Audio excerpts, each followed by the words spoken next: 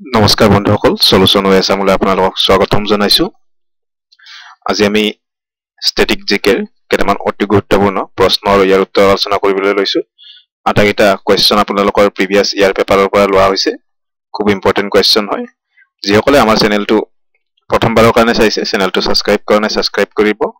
লগতে বেল আইকনটো প্ৰেছ কৰিব যাতে ভিডিও আপলোড দিয়াৰ লগে লগে নটিফিকেশন আপোনালোকৰ তাত গুচি যায় ভিডিওটো চাই আপোনালোকে কেনেকুৱা পায় এটো কমেন্ট বক্সত কমেন্ট কৰি জনাব লগতে কিবা ডাউট থাকিলে কমেন্ট কৰিবলৈ নাপাহৰিব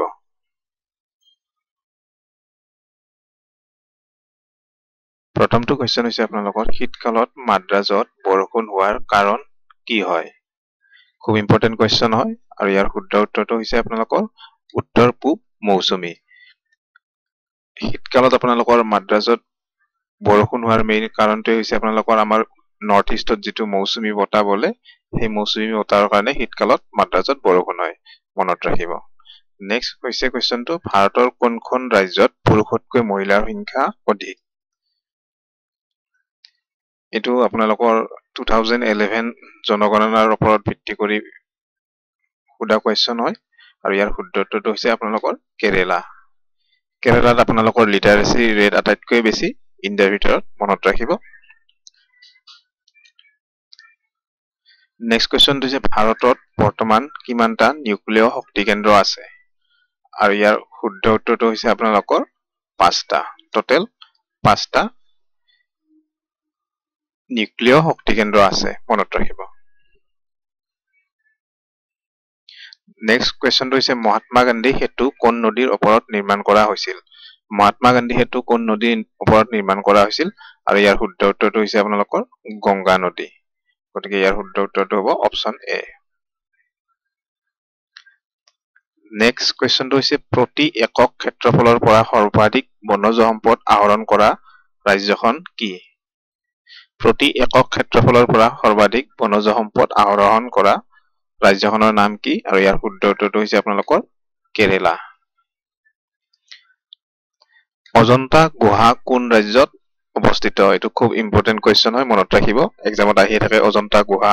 কোনখন ৰাজ্যত আছে বুলি আৰু ইয়াৰ শুদ্ধ উত্তৰটো হৈছে মহাৰাষ্ট্ৰ নেক্সট কোৱেশ্চনটো হৈছে তলৰ কোনখন ৰাজ্যৰ মাজেৰে চম্বল নৈ পাৰ হৈ যোৱা নাই তলৰ কোনখন ৰাজ্যৰ মাজেৰে চম্বল নৈ পাৰ হৈ যোৱা নাই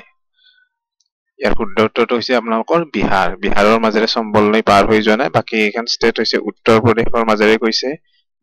মধ্য প্ৰদেশৰ মাজেৰে গৈছে আৰু ৰাজস্থানৰ মাজেৰে চম্বল নদী পাৰ হৈ গৈছে কিন্তু বিহাৰৰ মাজেৰে পাৰ হৈ যোৱা নাই গতিকে ইয়াৰ শুদ্ধ উত্তৰটো হৈছে আপোনালোকৰ বিহাৰ নেক্সট কোৱেশ্চনটো হৈছে নাগালেণ্ডৰ বৃহত্তম নদী কি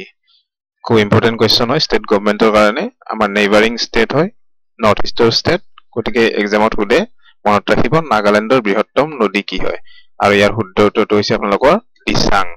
দিচাং নদী ভাৰতৰ সৰ্বাধিক কৃষিভূমি থকা ৰাজ্যখনৰ নাম কি হয়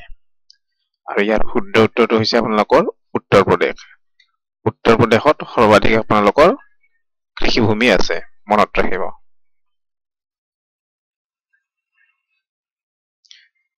নেক্সট কোৱেশ্চনটো হৈছে ভাৰতৰ সৰ্বাধিক অনুসূচিত জনজাতি অধ্যুষিত ৰাজ্যখন কি ভাৰতৰ কোনখন ৰাজ্যত আপোনালোকৰ আটাইতকৈ বেছি অনুসূচিত জনজাতি বা এসসি বুলি যেটো কয় কোনখন ৰাজ্যত আছে আৰু ইয়াৰ শুদ্ধ উত্তৰটো হৈছে আপোনালোকৰ মধ্য প্ৰদেশ তলৰ কোনখন ঠাই শিল্পকলাৰ লগত জড়িত নহয় আৰু ইয়াৰ শুদ্ধ উত্তৰটো হৈছে অমৰনাথ বাকি এইখন আপোনালোকৰ শিল্পকলাৰ লগত জড়িত ঠাই হয় কিন্তু অমৰনাথখন আপোনালোকৰ শিল্পকলাৰ লগত জড়িত নহয় ভাৰতত সৰ্বপ্ৰথম ৰেল সেৱা কোন চনত প্ৰৱৰ্তন কৰা হৈছিল ইম্পৰ্টেন্ট কোৱেশ্চন হয় মনত ৰাখিব ভাৰতত কিমান চনত আপোনালোকৰ প্ৰথম ৰেল সেৱা আৰম্ভ কৰা হৈছিল আৰু ইয়াৰ শুদ্ধ উত্তৰটো হৈছে আপোনালোকৰ 1853 আপোনালোকৰ প্ৰথম ৰেল সেৱা আৰম্ভ কৰা হৈছিল